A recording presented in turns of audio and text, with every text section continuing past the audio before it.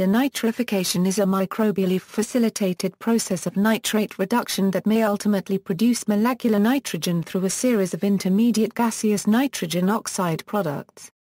This respiratory process reduces oxidized forms of nitrogen in response to the oxidation of an electron donor such as organic matter. The preferred nitrogen electron acceptors in order of most to least thermodynamically favorable include nitrate, nitrite, nitric oxide, nitrous oxide, finally resulting in the production of dinitrogen completing the nitrogen cycle. Denitrifying microbes require a very low oxygen concentration of less than 10%, as well as organic C for energy. Since denitrification can lower leaching of NO3 to groundwater, it can be strategically used to treat sewage or animal residues of high nitrogen content. Denitrification allows for the production of N2O, which is a greenhouse gas that can have a considerable influence on global warming. The process is performed primarily by heterotrophic bacteria, although autotrophic denitrifiers have also been identified. Denitrifiers are represented in all main phylogenetic groups. Generally, several species of bacteria are involved in the complete reduction of nitrate to molecular nitrogen, and more than one enzymatic pathway has been identified in the reduction process. Direct reduction from nitrate to ammonium, a process known as dissimilatory nitrate reduction to ammonium or DNRA, is also possible for organisms that have the NRF gene. This is less common than denitrification in most ecosystems as a means of nitrate reduction. Other genes known in microorganisms which denitrify include Na and Nos among others. Organisms identified as having these genes include alkylogenes faecalis, alkylogenes xyloxoxidans, many in the Pseudomonas genus, Bradyrhizobium japonicum, and Blastobacter denitrificans. Nutrient limitation. All organisms require certain nutrients in their surroundings for survival. Depending upon the ecosystem, nitrogen is most likely the limiting nutrient, although phosphorus is the other primary limiting nutrient, and these two elements interact chemically. Some organisms appear to be able to denitrify and remove phosphorus. The triple bond of N2 makes this a very stable compound. Most organisms depend upon others to break this down to make it available for biochemical reactions. See nitrification. Symbiotic relationships between Rhizobium species and legumes are well documented.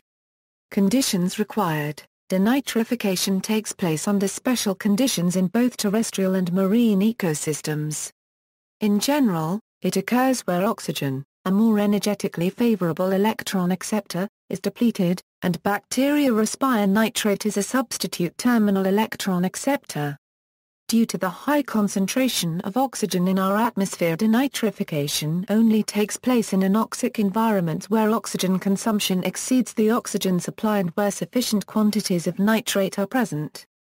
These environments may include certain soils and groundwater, wetlands, oil reservoirs, poorly ventilated corners of the ocean, and in seafloor sediments.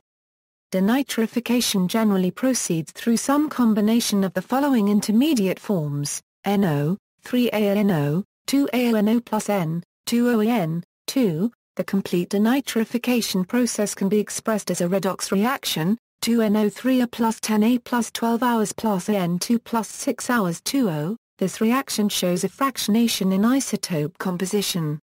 Lighter isotopes of nitrogen are preferred in the reaction, leaving the heavier nitrogen isotopes in the residual matter. The process can cause delta values of up to 40, where delta is a representation of the difference in isotopic composition. This can be used to identify denitrification processes in nature. Use in wastewater treatment. Denitrification is commonly used to remove nitrogen from sewage and municipal wastewater.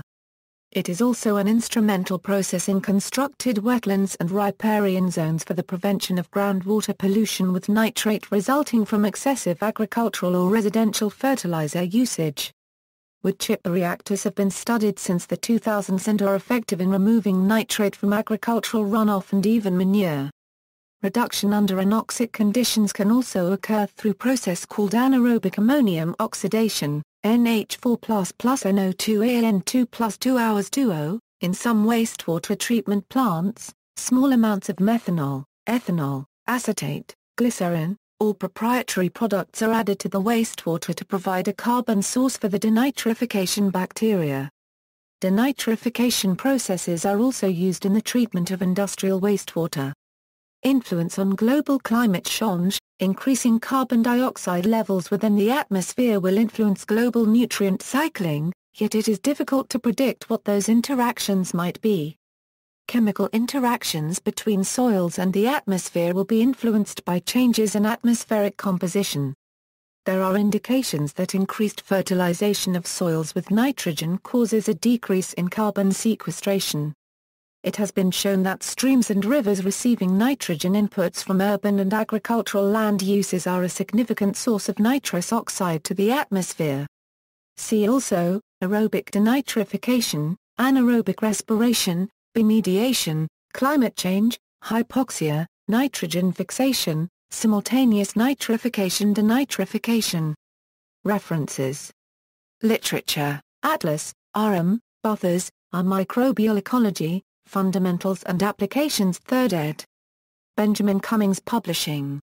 ISBN 0-8053-0653-6, ZUMFT, WG Cell Biology and Molecular Basis of Denitrification. In, Microbial. Mol Bio. Reverend BD 61, NR4, S 533-616. PMID 9409151 PDF.